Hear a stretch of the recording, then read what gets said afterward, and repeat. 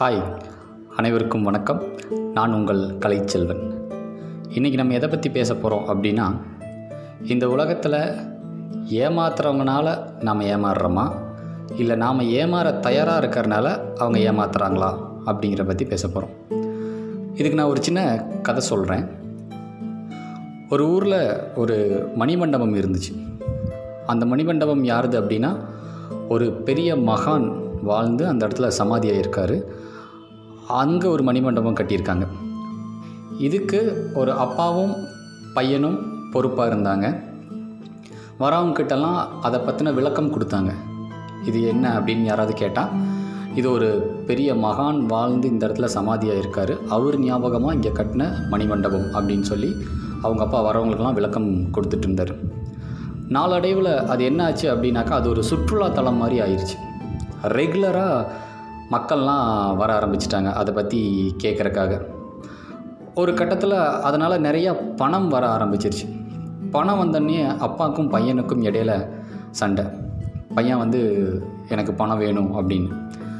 அப்போ அப்பா யோசித்தார், என்ன பண்ணலாம் அப்படின்னு. சரி, இந்த பணத்தில் பாதி அவனுக்கு கொடுத்துட்டு, அவங்க ஒரு கழுதை வச்சுருந்தாங்க, அந்த கழுதையும் ஒன்று கொடுத்துட்டு, இனிமேல் நீ இங்கே இருக்க வேணாம், நீ வேறு ஏதாவது ஒரு ஊரில் போய் பொழைச்சிக்கோ. எப்போ உனக்கு வந்து என்னோடய பணம் வேணும்னு தோணுச்சோ அப்போவே நீ என் கூட இருக்க தகுதி இழந்துட்ட, நீ வந்து வேறு ஏதாவது ஒரு ஊரில் போய் பொழைச்சிக்கோ அப்படின்னு சொல்லி பணத்தையும் கொடுத்து அந்த கழுதையும் அவன் கூட அனுப்பி வச்சார். மகன் அப்படியே நடந்து வந்துட்டு இருந்தான் கழுதி கூட்டிகிட்டு. ரொம்ப தூரம் வந்தாச்சு நடைப்பயணமாக. ஒரு 2-3 நாள் தாண்டி நடந்து வந்துட்டுருக்கும்போது கழுதைக்கு திடீர்னு உடம்பு சரியில்லாமல் இறந்துருச்சு.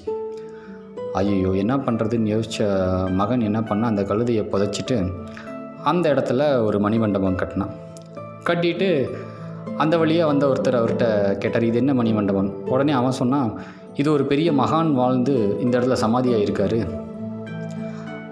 அவர் ஞாபகமாக கட்டின மணிமண்டபம் தான் இது அப்படின்னு சொல்லி அவன் சொல்ல, அது அப்படியே பரவி ஊர் ஜனங்களுக்கெல்லாம் தெரிஞ்சு நாளடைவில் அது இதை விட பெரிய சுற்றுலாத்தலமாக மாறி மக்கள்லாம் வர ஆரம்பிச்சிட்டாங்க. இப்போது இவனுக்கு நிறையா பணம் ஆயிடுச்சு. இதை கேள்விப்பட்ட அவங்க அப்பா என்ன பண்ணார், எப்படி இவன் இவ்வளோ பணம் சம்பாதிக்க ஆரம்பிச்சிட்டான், சரி நாம் தான் போய் பார்ப்போமே அப்படின்னு சொல்லி வந்திருக்காரு. வந்தோன்னா அதே மாதிரி மணிமண்டபத்து பக்கத்தில் உட்காந்து, இது ஒரு பெரிய மகான் வாழ்ந்த மணிமண்டபம், அவர் இங்கே சமாதியாக இருக்கார் அப்படின்னு சொல்லி மற்றவங்களுக்குலாம் விளக்கம் சொல்லிகிட்டு இருந்திருக்கான்.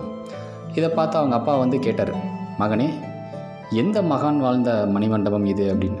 அப்போ அவன் சொன்னான்னா, எந்த மகானும் வாழல, நீங்கள் ஒரு கழுதை கொடுத்தீங்க இல்லையா, அது வர வழியில் இறந்துருச்சு, அதை புதைச்சேன், அதை புதைச்ச இடத்துல அந்த இருந்த காசை வச்சு ஒரு சமாதி மணிமண்டபம் கட்டினேன், அதை வச்சு இந்த ஊர் ஜனங்களை ஏமாற்றிட்டு இருக்கேன் அப்படின்னானா. உடனே எங்கள் அப்பா சொன்னாரான், சபாஸ், இப்போ தான்டா நீ என் பையன் அப்படின்னாரான். என்னப்பா திடீர்னு இவ்வளோவா பாராட்டுறீங்க அப்படின்னு.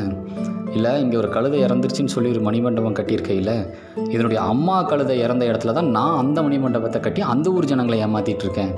இந்த மாதிரி ஏமாறுற ஜனங்கள் இருக்க வரைக்கும் நம்மளை மாதிரி ஏமாத்துறவங்களுக்கு எந்த இடையூறும் கிடையாது, நம்ம பாட்டுக்கு ஏமாற்றிட்டே இருக்கலாம் அப்படின்னு சொல்லி சொன்னாராம்.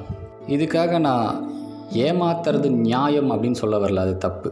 ஆனால் நாம் இன்னும் ஏமாற தயாராக தானே இருக்கோம். ஸோ நாம் தயாராக இருக்க வரைக்கும் ஏமாத்துறவங்க இருந்துகிட்டே தானே இருப்பாங்க. இதை தான் நான் உங்கள்கிட்ட இன்றைக்கி சொல்லணும்னு ஆசைப்பட்டேன் நண்பர்களே. நன்றி. நம்ம மீண்டும் இன்னொரு வீடியோவில் சந்திப்போம். நன்றி.